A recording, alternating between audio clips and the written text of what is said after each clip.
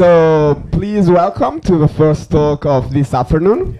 Our guest, which actually is the first international guest for End Summer Camp today, he works at building a vehicle system at a company called Faraday Future. He studied at electronic engineering at Washington University, Waterloo University, and during your master you worked with the university, right? Yep. And you worked for Tesla Motors, and you are a contributor for Academy.com. So please welcome Erik Evenchick. Thank you. I don't work at Faraday Future anymore, but Google that company if you want to read about a very strange automotive company. Anyway, today I'm here talking about CANtact, open source tools for automotive. It's something I've been working on for the last couple of years now, and just trying to share it with the community so people can play with cars. So a little bit about me. I redid the bio, but yeah, I'm from Canada. I live in Toronto. I did this stuff at the University of Waterloo where we built a hydrogen electric vehicle and a ethanol electric vehicle, both hybrids. Thank you GM, who gave us the car and the fuel cell and all the money and let us just like have fun, which is pretty fun. So yeah, University of Waterloo, that was the University of Waterloo Alternative Fuels team. And then I ended up doing a lot of work for GM through other people. Ended up at Tesla Motors for a little while, and now I live in Toronto, which looks sort of like that. But the main theme here is cars and, well, how they're intersecting with technology. So the issue is cars are computers. They're becoming more and more like computers. The reasons are numerous, but really safety was the first one. So some of the first really complex computerized systems you saw in vehicles were airbag modules. These were like giant modules originally, and now they're these tiny boxes. But that allows the vehicle to stop faster.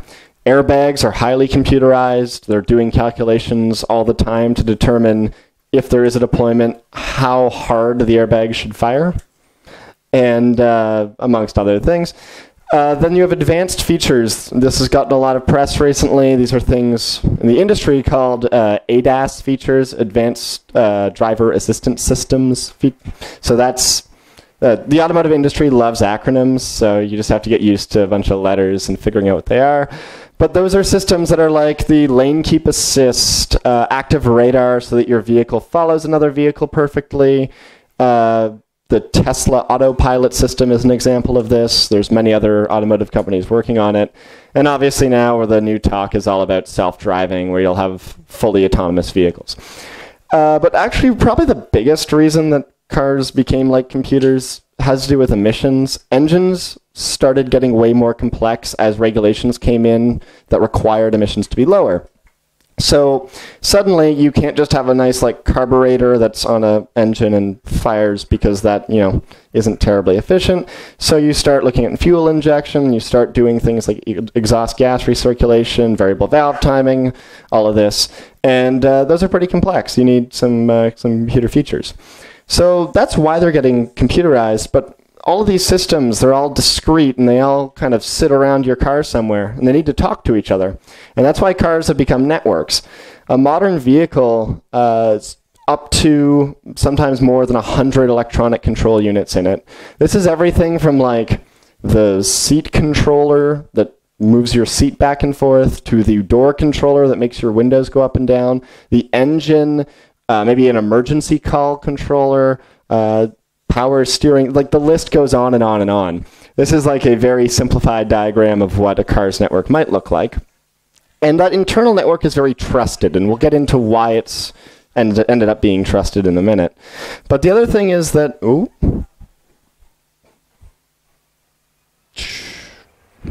we have an hourglass. Come on. There we go. I need to not touch my laptop at all. Cars are now on the internet, and this is fun. So yeah, it started in 1996 when GM launched OnStar, which was sort of the first connected feature. And now there's apps in many vehicles. And in 2018, every car sold here in the EU is going to have emergency call features. That means it has a cellular modem. It's going to have data and voice. So it doesn't matter what car you buy. If it's newer than 2018 in the EU, it will have a SIM card.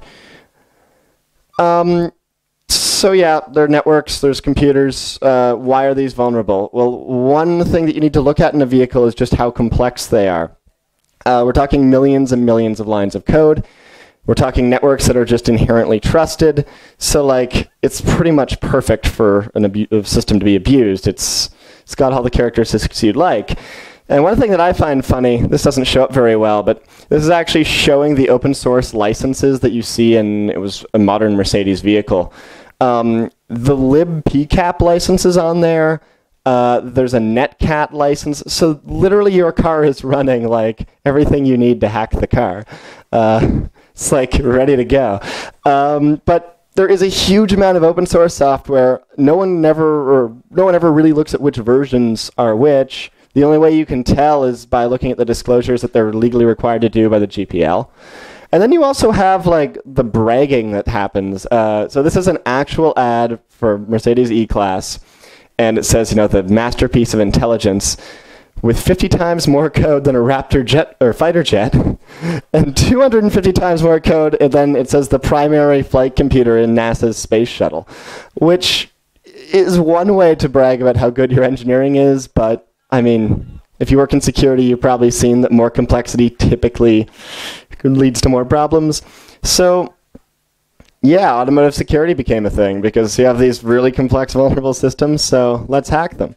And the current state when this all started was pretty bad because really vehicles were just, it was also security by obscurity. They have these internal networks, which we'll talk about, and one of these is the CAN bus. And accessing that was considered kind of hard in the sense that no one did it. Security researchers didn't know much about these protocols. And then they learned. The other thing is things started to get more kind of IP-based. So we started seeing, you know, SIM cards. We started seeing apps that can control your vehicle. And then a lot of bad things happened.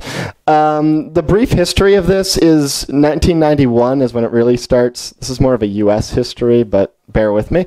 The California Air Resources Board that introduced this requirement for OBD, which is onboard diagnostics. If you own a car made after 1991 in the US, and I don't know what year it was here, but basically every car has this port. You can plug into it and you'll get some data out of the vehicle.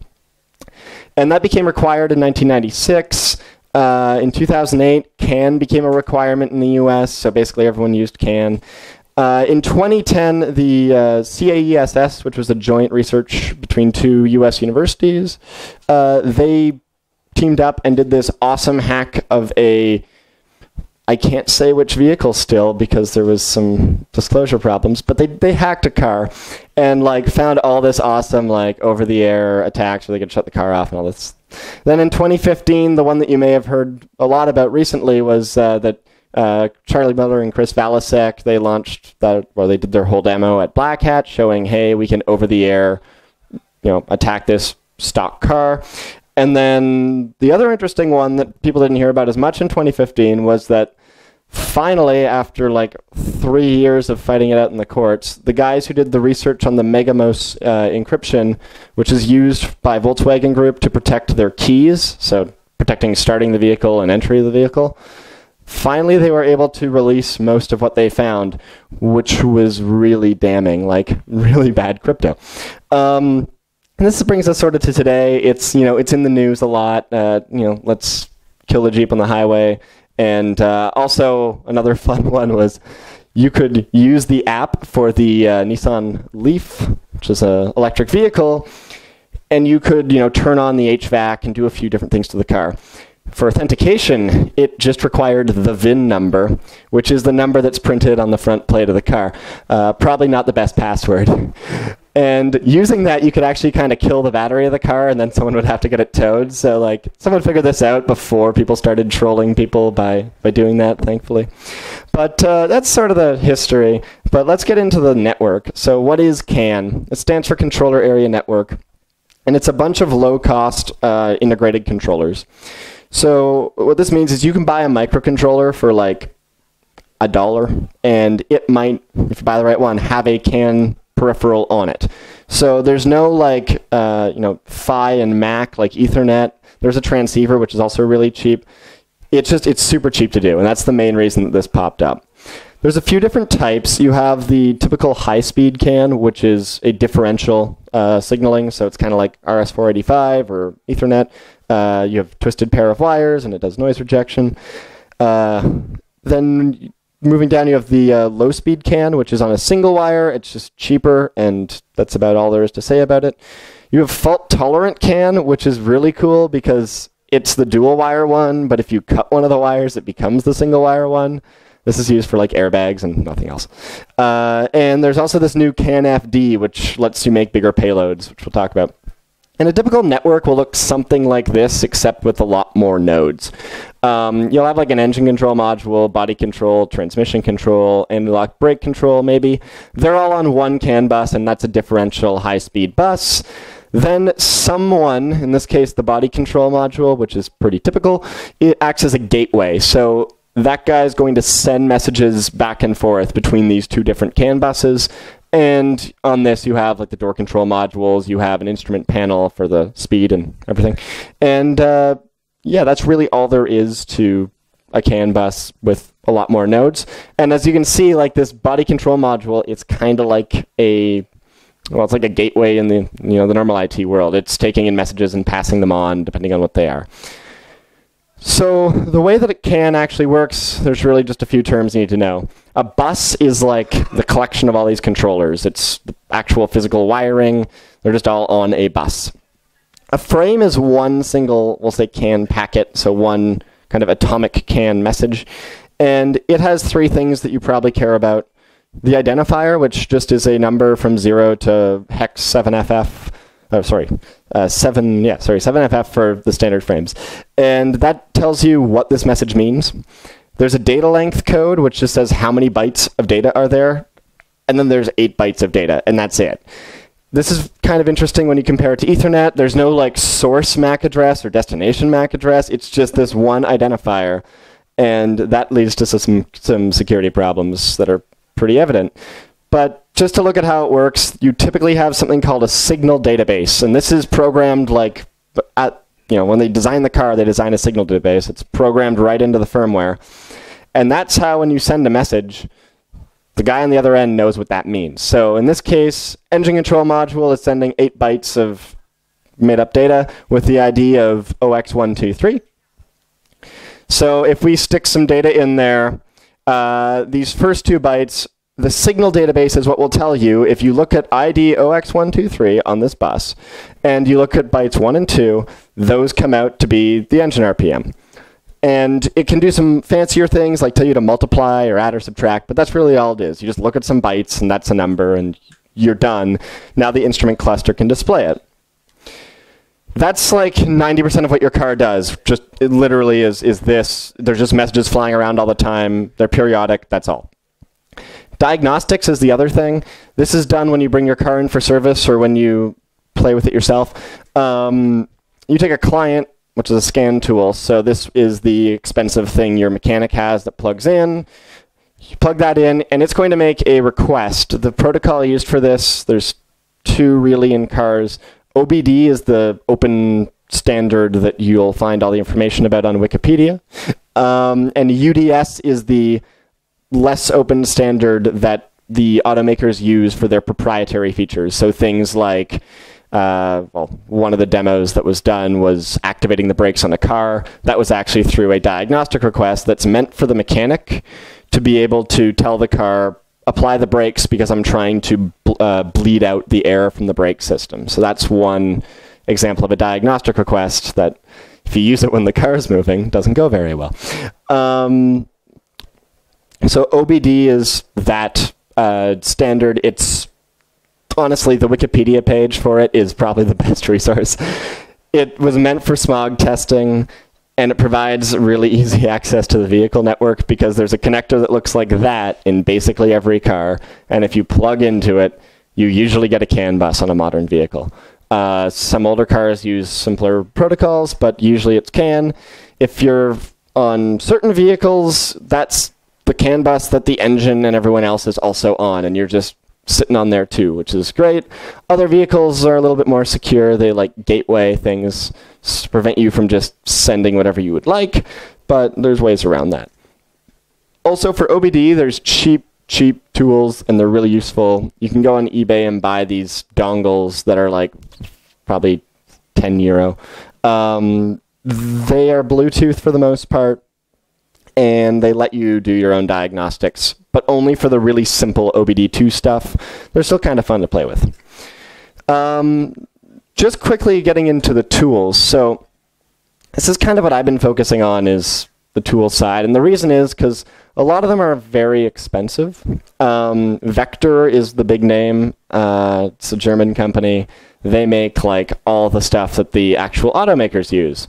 As a result, if you would like one of their tools, you're looking to shell out usually like, 5 figures in US dollars, which is not something I'm going to do.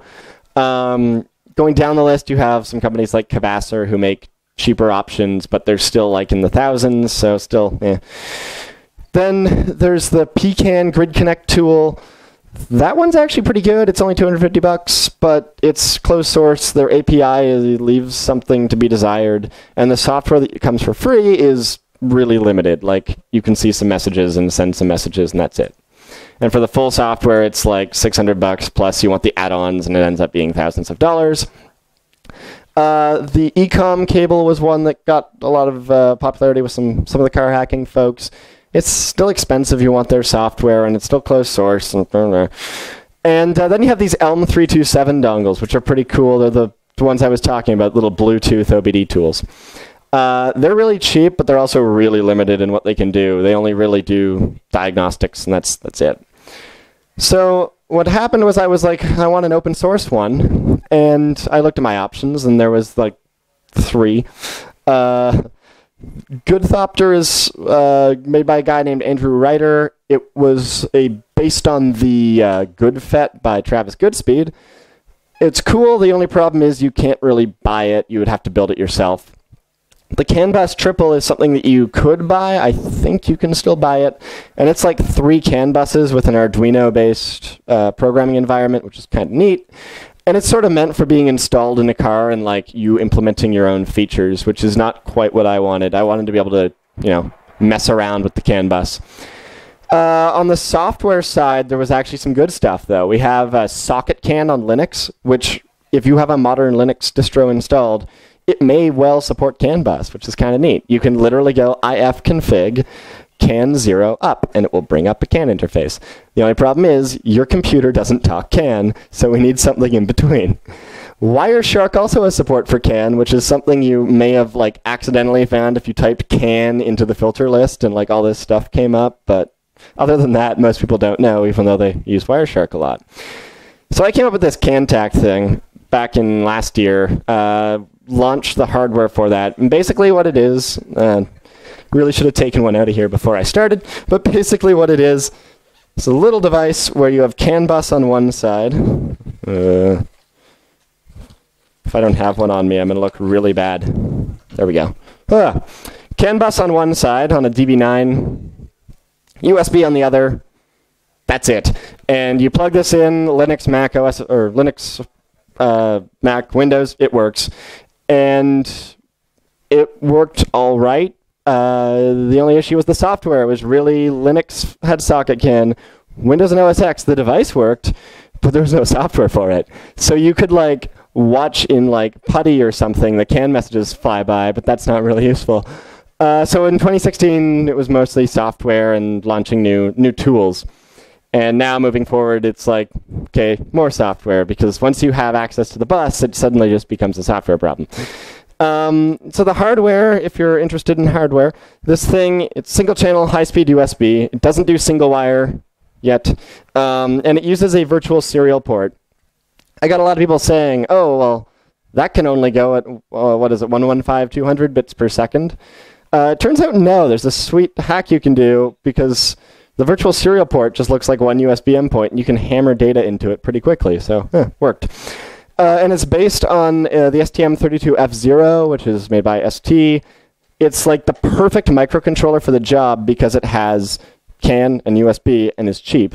Whereas every other microcontroller that has CAN and USB is meant to be like in an infotainment unit in a car and costs like $50. It's jumper selectable for the pinout because there's a few different DB9 pinouts CAN uses, which is annoying, but the easiest way around it was just to make it so you can assign jumpers. And it's open source. You can go online and you can get the KiCad files, so it's all open source tools as well. You can get the Gerbers from there, and then you can actually build it yourself, or you can buy one if you so care to. It looks like that if you're not sitting right here.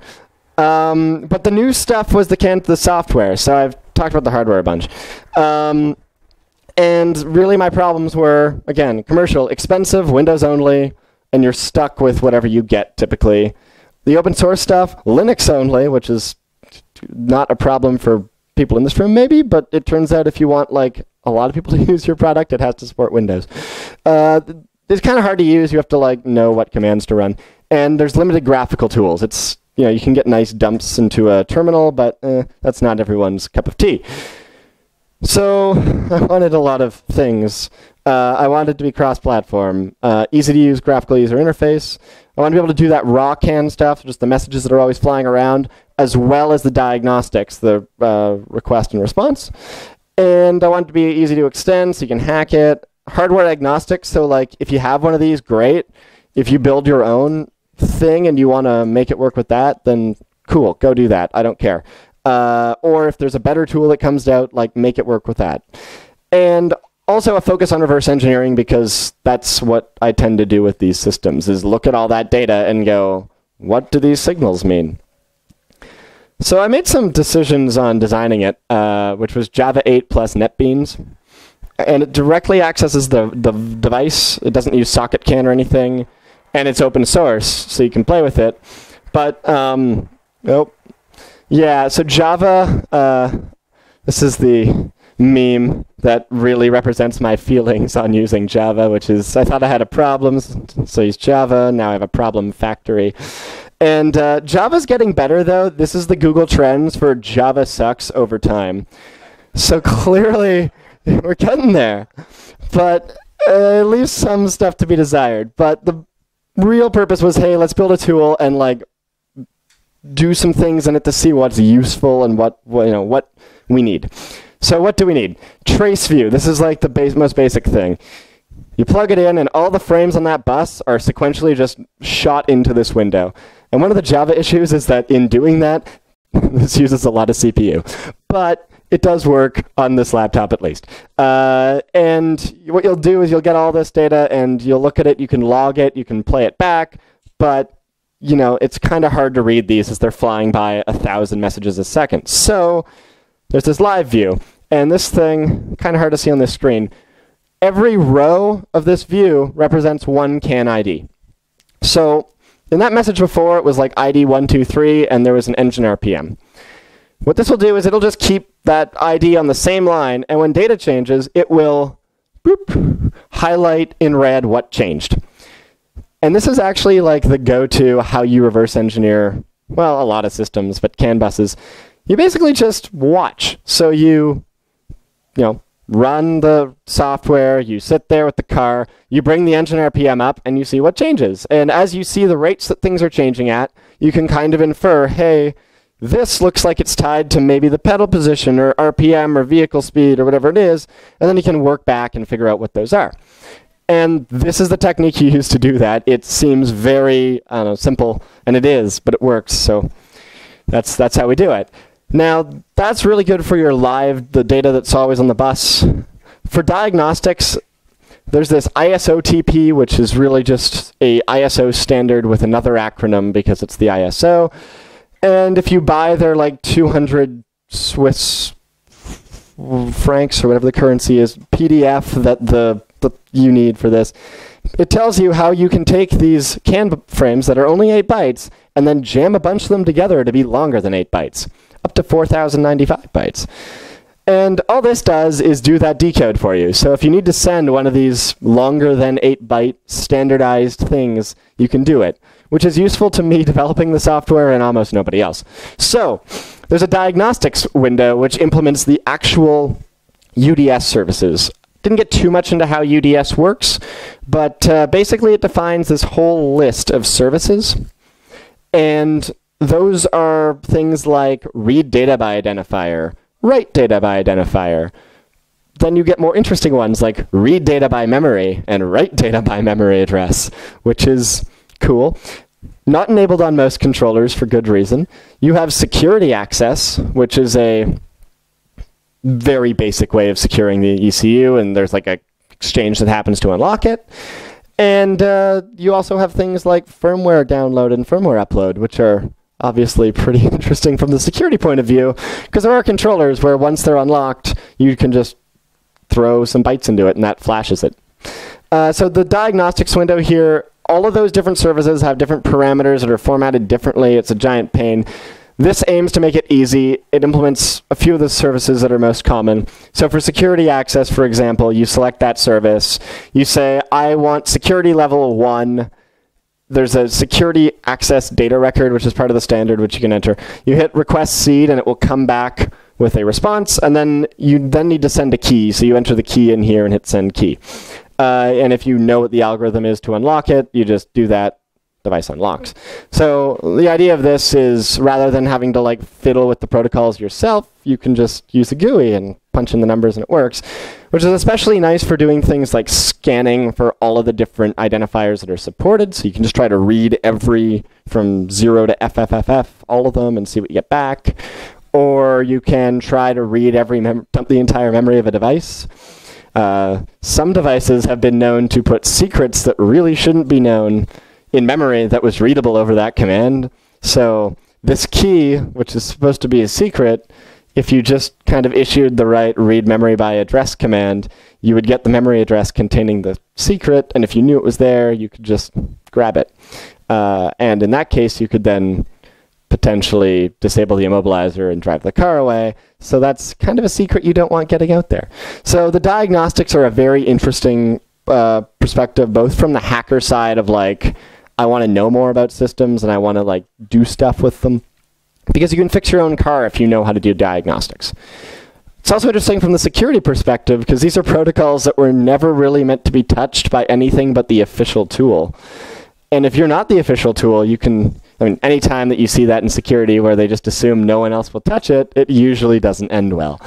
And this is a perfect example of that. So diagnostics, super fun. So the other thing here is the scripting side. So it does JavaScript-based scripting right now, which works. And it gives you 2 callback functions, basically. And when it receives either a CAN frame or an entire one of those longer payloads, it will call it and give you the data. And then you can transmit, or you can log it, or do whatever you'd like. One example of this that we've done is for extracting security keys through a different means, which is really archaic, but works. The unlock, I don't have a good picture of it in this set of slides, but the unlock for vehicle or the security access is very simple.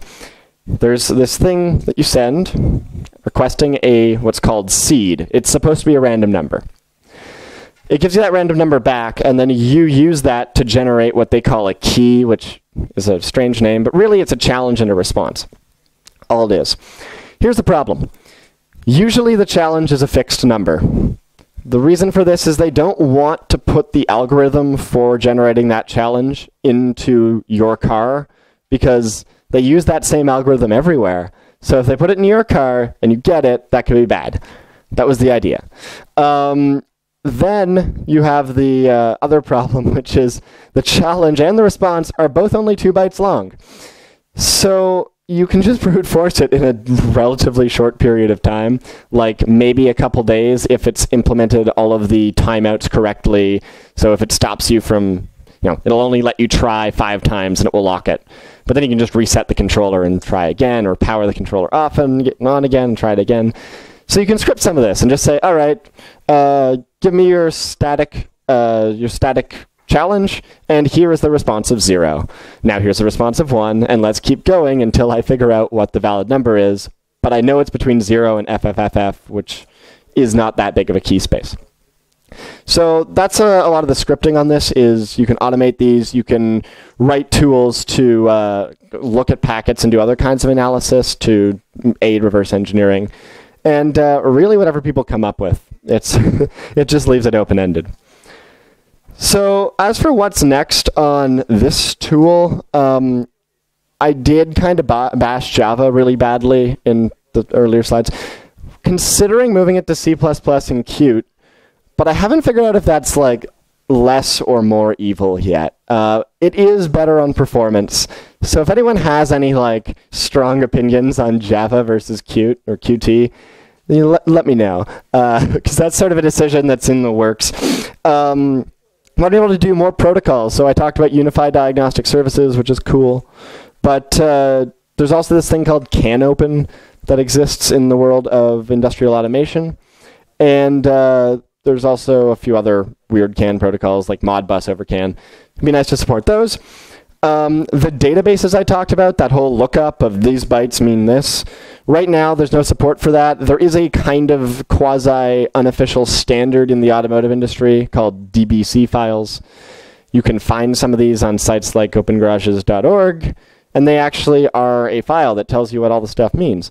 Sometimes they leak out of companies, and sometimes people reverse engineer them. So it would be nice to support those, so you can just plug in, and instead of seeing a bunch of bytes, you can actually see, oh, engine RPM is this, and vehicle speed is this, GPS coordinates, all that stuff. And more. You can just keep going with this stuff. There's tons of features packed into vehicles, and you could write different tools to kind of attack or analyze every different little piece if you wanted to. A fun bonus, if anyone's into Golang here, I'm kind of a fan. You can do it from with CANtact. So Go can drive a CANtact device on all platforms.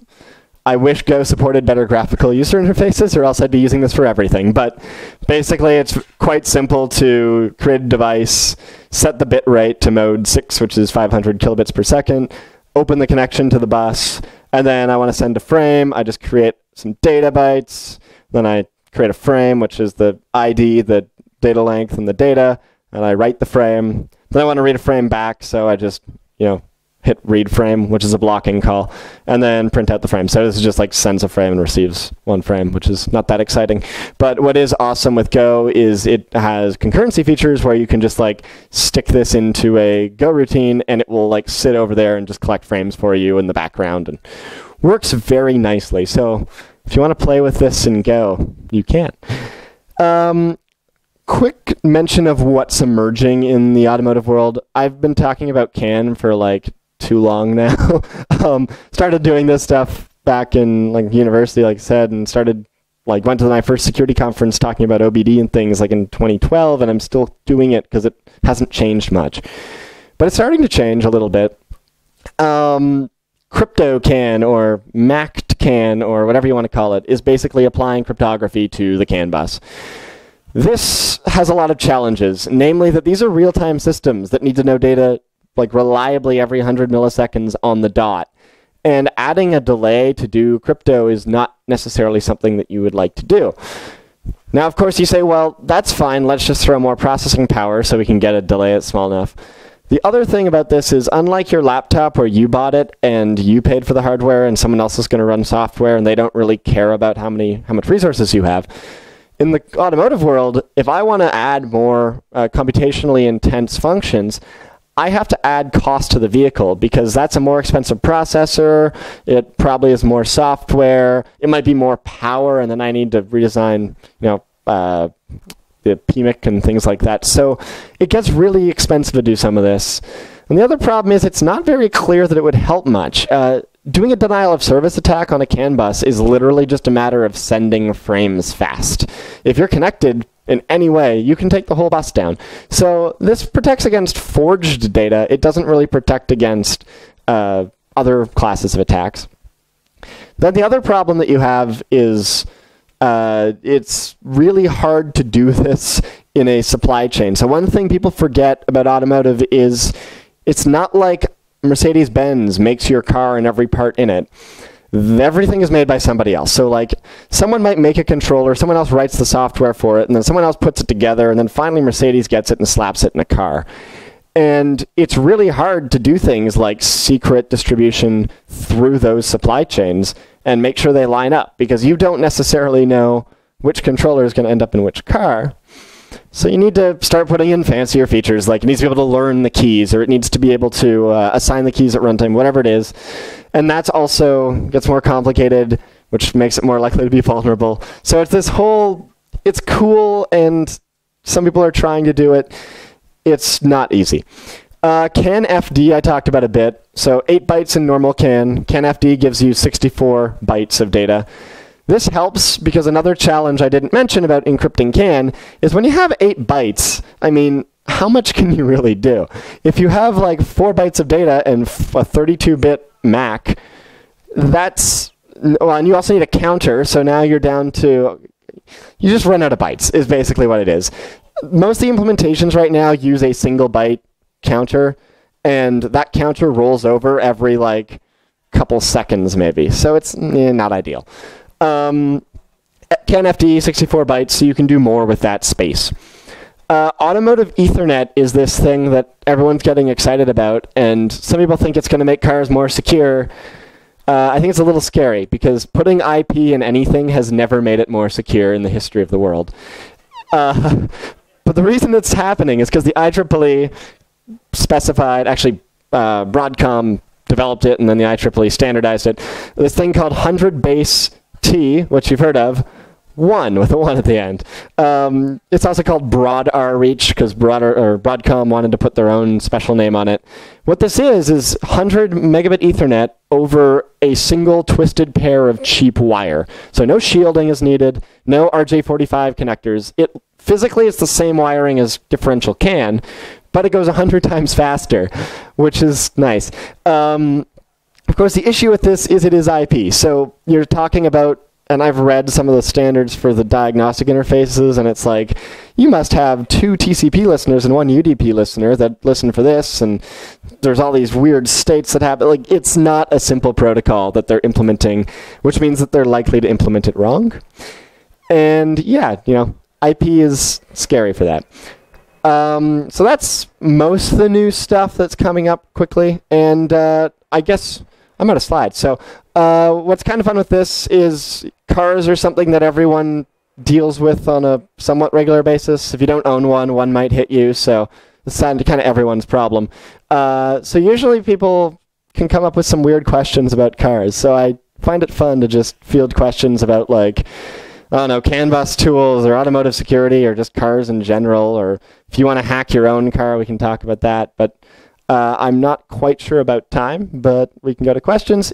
Anything in this presentation, github.com/linklayer is my kind of company for running all the CAN bus stuff. You'll find all the firmware, hardware for that on that GitHub.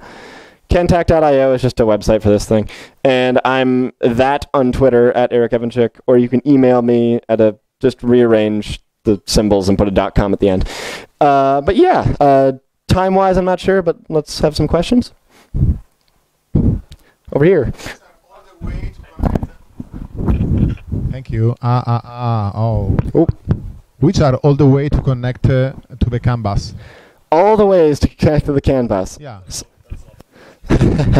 So, I'm going to generalize that question into what are the attack surfaces on a vehicle. So the obvious one is this OBD connector, because when you sit in the driver's seat, it's like staring you in the face. It's just asking to be plugged into. But let's start from the outside. You obviously have cellular systems. So with a cellular system, you might be able to find an exploit on that and get access to a controller that is on a CAN bus. So you didn't directly access the CAN bus, but now you can send CAN frames, so it's sort of the same thing.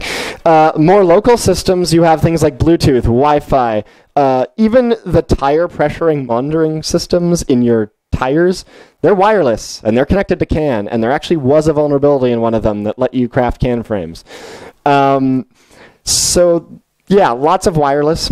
Then if you want to get physical access, if you're outside of the car, so if you're not a trusted user in the sense that you're not inside, There have been known attacks on vehicles that involve things like breaking a hole in a tail light and accessing a wiring harness behind that tail light. Pretty simple if you know where it is. You just punch a hole and clip onto these wires. You can use what are called T-taps to do this really easily. These are little piercing, the little piece of plastic with metal in them. And you screw the thing down and it pierces through the insulation of the wire and connects to the inside. But you can take it off and no one would really know that you did it. It just makes like this little tiny hole. So you can use something like that to actually connect pretty stealth. Then, of course, you have any controller. You can actually unplug like an engine controller and plug in your own thing instead. And diagnostics. I mean, I mentioned OBD, but other vehicles have different diagnostic ports. Older vehicles have different stuff, but also, for example, the GM, the Volt. It has an OBD port where it's supposed to be, and then it has another OBD port over on the other side with more CAN buses on it because they wanted access. So lots of places. The weirdest one I've seen recently was actually in Stefano's car on the way over here. He has an issue with his trunk where the cover on one of the arms for the trunk comes down, and there's a wiring harness that goes up there, and there's two wires twisted together, and that almost always means it's a CAN bus. So yeah, you just have to open his trunk and he'll get a CAN bus. What about the infotainment as an attacking vector? I had in my own hand the source code of the infotainment of the Mini, and it was a 4 million mass spaghetti code based on a very old Linux installation without any kind of patch. And of course, the infotainment is connected to the CAN bus, so I think from here you can reach everywhere. Do you confirm it? Oh, absolutely. And I mean, the infotainment system is one of the larger concentrations of code, I'd say. And part of that is because, it's a Linux kernel or a QNX kernel, probably. And there's just a lot of stuff. If you want to have a good time on a lot of vehicles, you can go into settings, and then really deep in the menu, there will be an option to see the license agreements. And if you scroll, I've had it was a Chrysler vehicle, I think, and you literally could scroll through this list on the little radio head unit, maybe 50 characters per line and 4 lines per page, and go through the GPL like that. But in some cases, that'll actually tell you exactly what version of software is running on it. And if it's something like, I don't know, a vulnerable version of libpng that there's known CVEs for, you can just go back and Google that and maybe find an exploit. The other problem with infotainment, so the other place you have concentration of code is in the new self-driving systems. But infotainment has this major issue of having a lot of connectivity. So, Bluetooth, Wi-Fi, cellular, sure. My favorite one from the CAESS folks, they had an exploit where they could call the car. It had a built-in cell phone feature and play a song. And in that song, they had figured out how to encode data.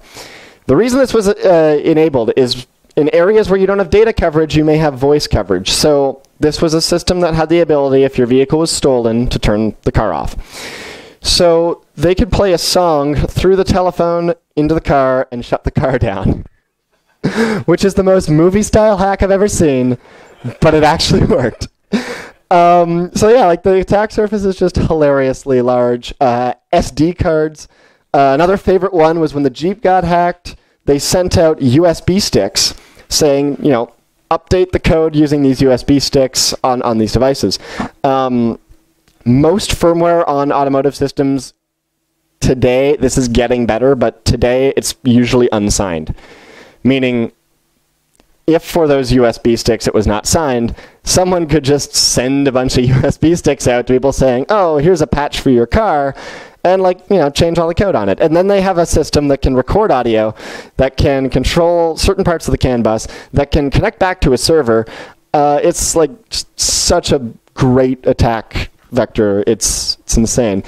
And it's like the IoT. You see these devices, and they're limited, of course, in their resources. They're limited in the time to development. Often updating them is expensive and hard. And they release something and it just doesn't work out. And there's known problems, and if you're lucky, you have a way to update it, but a lot of people don't. So that's another thing that's changing, is over-the-air updates are becoming a thing, which is good. Because before Tesla did it, it really just wasn't a thing. Like every car, when they sold it to you, unless you took it back to the dealership, that car was like just static. The code never changed. So that also helps for patching. But I guess that's my rant about infotainment systems. But you're definitely right. They're like one of the coolest parts in terms of especially traditional security, because it's Linux. Any vulnerabilities you see on any other Linux systems, probably going to exist there too.